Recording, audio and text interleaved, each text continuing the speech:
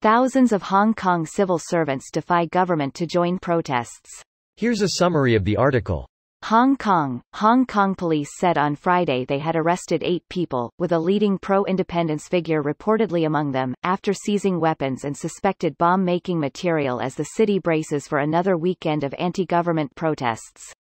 Civil servants and medical workers will join the next round of weekend protests. His arrest prompted about 100 protesters to surround a police station to demand his release, television footage showed. On Wednesday, 44 people were charged in a Hong Kong court with rioting over their role in a recent protest that turned violent when thousands of activists clashed with police near Beijing's main representative office in the heart of the city.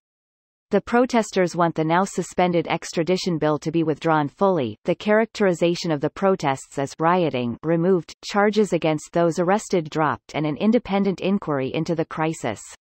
Medical workers will also demonstrate late on Friday, with large-scale protests planned for the weekend in Mong Kok, Sang Quan O and Western districts.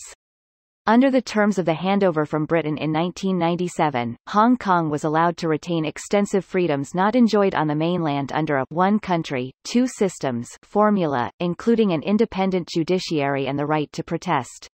This post received a score of 56,812, with an upvote ratio of 95%. Here are the top comments in response to this article. So if you think there are lots of people protesting, there are lots more at home cheering them on. The protests are usually fronted by a group of students who are more militant, they're the ones with the laser pointers, throwing tear gas back at police, defacing the embassy buildings and clashing with police officers etc. Millions of people and no windows smashed. The only real defamation occurs at the embassy building. They only get violent when the police turn up and start shit, or the anti-government get violent. The protests never start violent. This is their freedom. Fear is the enemy. Why is the President of the United States not supporting the people of Hong Kong's cries for democracy?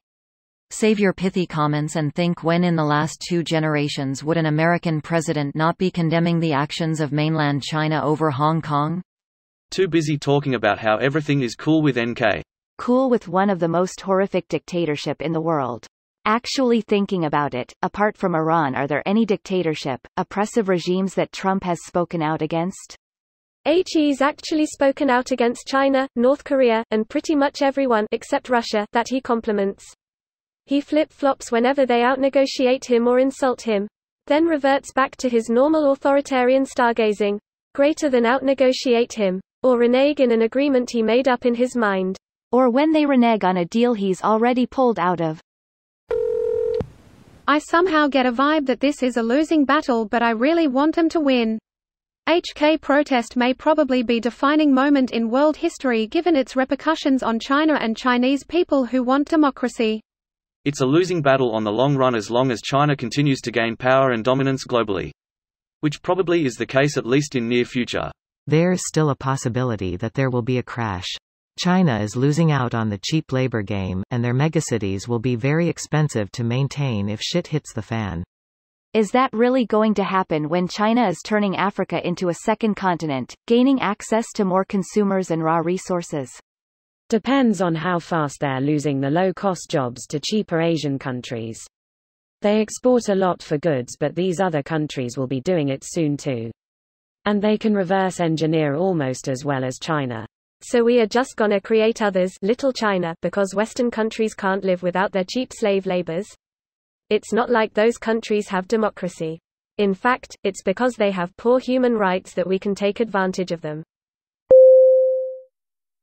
This video was automatically created by Reddit to speech.